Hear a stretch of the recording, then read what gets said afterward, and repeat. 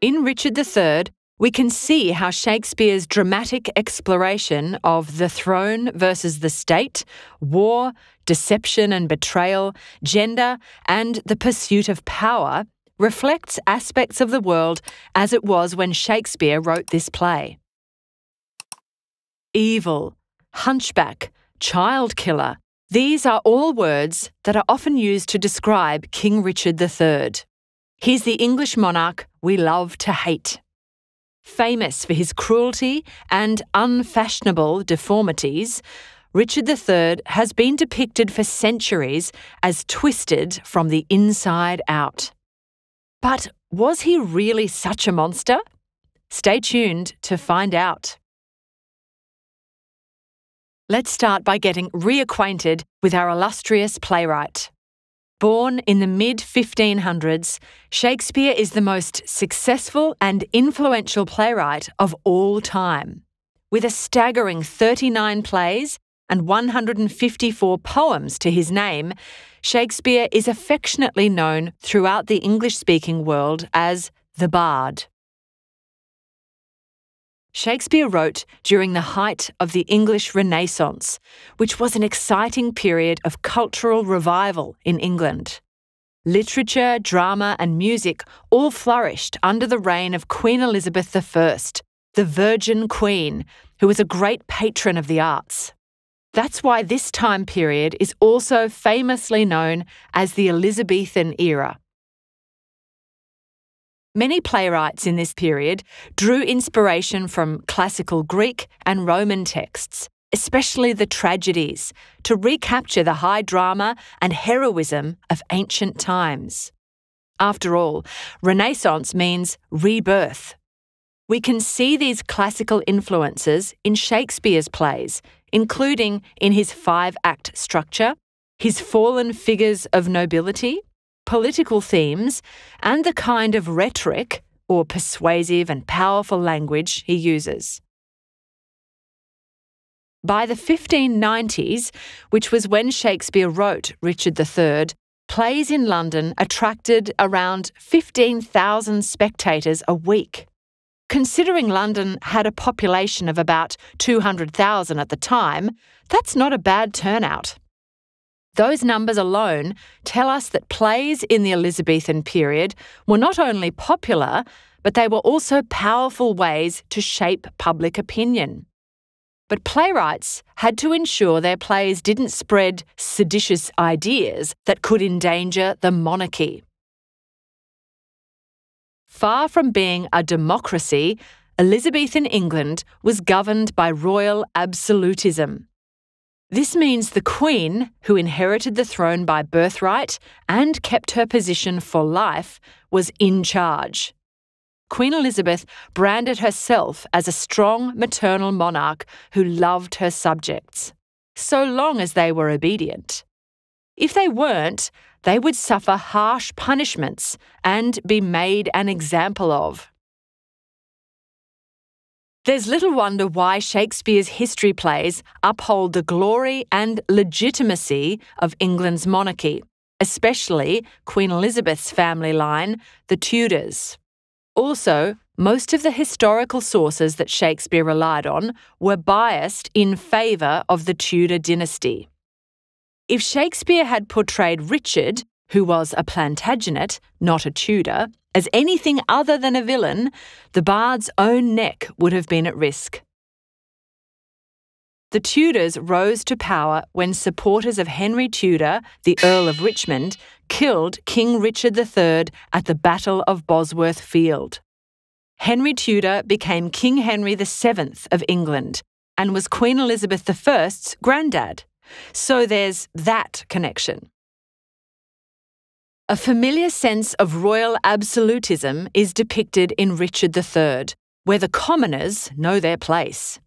Although the common folk of England are given a voice in the play, it's clear that their lives are at the mercy of the throne. If the monarch is too young, as Prince Edward was, then royal family rivalries can jeopardise peace in the realm. But if a bad egg like Richard rises to power, then bad is the world. War, tyranny, and mass suffering will all be on the cards. Shakespeare also portrays how easily England's citizens can be misled by corrupt, ambitious men. While Shakespeare might be warning his audience to not believe every political stunt they witness, he's careful to contain this message within the context of Richard's deception. More on that later. Since Richard III is a play that begins and ends with war, Shakespeare wants to emphasise who the winners and losers are. In Act 1, the House of York are celebrating their victory over the House of Lancaster at the Battle of Tewkesbury. In Act 5, the Battle of Bosworth changes everything. The House of Tudor takes charge, and the entire Plantagenet dynasty, including the House of York, goes extinct soon after King Richard's death. The Battle of Bosworth was the last major conflict in the 32-year-long English Civil War known as the Wars of the Roses. This is the historical backdrop of the play, which was written just over a century later. But that's enough history. Let's learn more about the play. With around 52 speaking parts, Richard III is one of Shakespeare's most complex plays.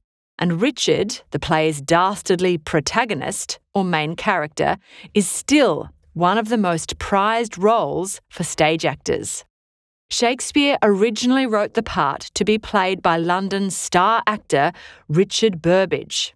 This was the perfect part for Burbage. With his commanding stage presence and realistic performance, he made Richard III a box office smash hit. Since Richard himself is the ultimate actor, deceiving everyone with his dissembling nature and gift for language, the part demands an expert actor. The play's meta-theatrical elements, or self-references to theatre, require a subtle skill. The actor must suspend the audience's disbelief while emphasising the way Richard enacts various roles. He plays the part of a loving brother, caring uncle, passionate lover, and loyal subject of King Edward. Perhaps the most famous example of meta-theatre in the play is when the Duke of Buckingham stages Richard's appearance to the public, making him look like a devout Christian and reluctant to accept the crown. What a performance! The other major challenge for any actor playing the part of Richard is the physicality of the role. Shakespeare depicts Richard as a hunchback with a pronounced limp and deformed arm. So not only does the actor need to deliver Richard's lines with spellbinding intensity, but they also need to think carefully about how they'll move while speaking. Richard's deformity is the basis of the play's best insults and is one of the things that make him such a memorable villain. But there is evidence to suggest that Shakespeare over-exaggerated Richard's disabilities. In 2012, the remains of King Richard III were discovered underneath a car park in Leicester, England. In a spooky twist of fate, the car space directly above Richard's grave was marked with an R for reserved parking. It couldn't have been scripted better. What the archaeologists found was that Richard did have scoliosis, or curvature of the spine, but he wasn't the bunch-backed toad we've imagined for centuries. They also couldn't find evidence of a withered arm or cause for a limp. Ultimately, Shakespeare emphasises Richard's outward deformity to dramatically symbolise or represent his inner corruption as a deceitful Machiavel. The word Machiavel derives from the name of Italian political theorist Niccolò Machiavelli. His most famous work, The Prince, circulated widely in Elizabethan England, so it's highly likely that Shakespeare was familiar with it. A Machiavel is someone who puts morality aside and does whatever is necessary to secure their power. According to Machiavellian philosophy, The odd act of cruelty is okay when you're on the path to power and glory, as long as the cruelty is well used. Some call this the basis of modern political science. Others call it plain evil. Shakespeare's best villains often use Machiavellian techniques to get their way, but we all know how that usually turns out for them. When Richard takes the stage in Act 1, Scene 1 of Richard III, he's got Machiavel written all over him. His opening soliloquy reveals his determination to prove a villain, because he cannot prove a lover. Remember, a soliloquy is when a character on stage shares their innermost thoughts with the audience. Shakespeare uses this technique to draw us into Richard's twisted inner world, where deception and betrayal are mere tools for advancement. Remember, Richard is a great actor. He fools almost everyone into thinking he's harmless and misunderstood. But among those who aren't fooled are three strong female characters: Queen Elizabeth, Queen Margaret, and the Duchess of York, Richard's own mother. In fact, these ladies have a major impact on the outcome of the plot. Queen Elizabeth tricks Richard into thinking she'll put in a good word for him with her daughter, Elizabeth of York. If Richard marries her, he could secure his claim to the throne. But instead, Queen Elizabeth pledges her daughter's hand to Henry Tudor. Not only did Queen Elizabeth's sleight of hand affect the outcome of the play, but it also affected the course of history. Then we have Queen Margaret, the widow of the last Lancastrian king, Henry VI. Her hateful curses against the entire House of York in Act 1 start to come true. As they go to their deaths one by one, many of Richard's victims regret ignoring Queen Margaret. But it's the Duchess of York who gets to say the lucky last curse. Having known all along that she birthed a monster, she finally curses Richard to die shamefully in battle. It doesn't take long for that one to come true. Unless you were the Queen, women in Shakespeare's time lived within fairly restrictive boundaries. Elizabethan society was patriarchal, which means that men held the money, power, and property. Women could not own property, attend school or university, or enter professions. However, women in the upper classes could be very well educated at home if their families could afford it.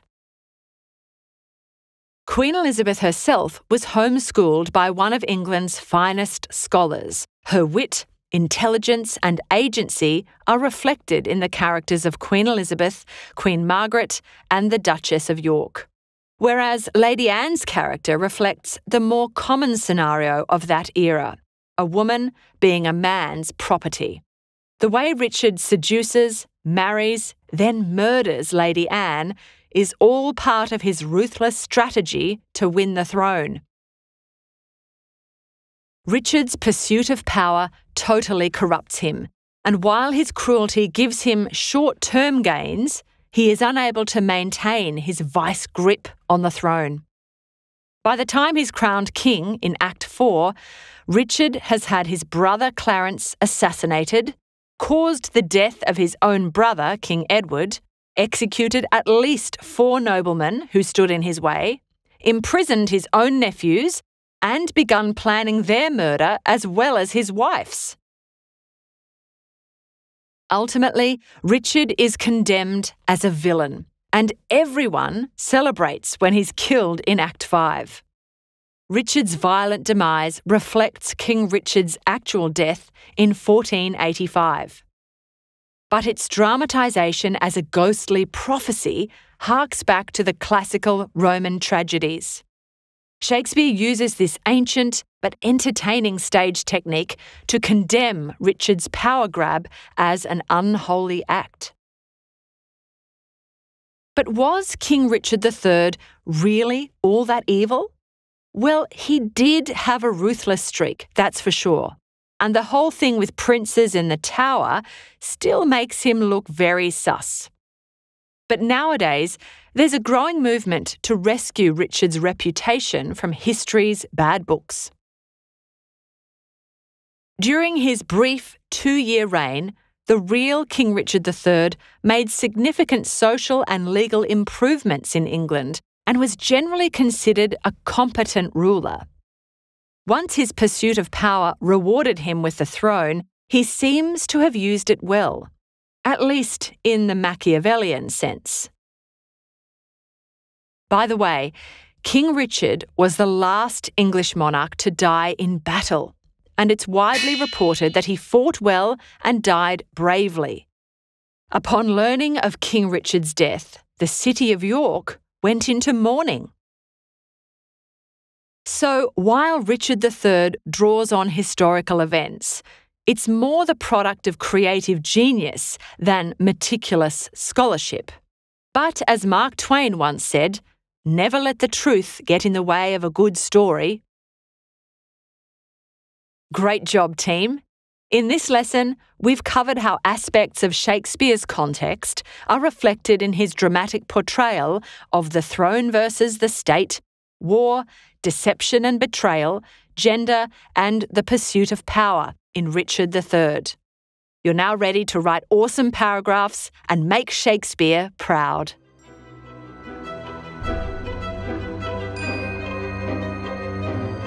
We hope you enjoyed this Schooling Online production. For more easy lessons, check out our other videos.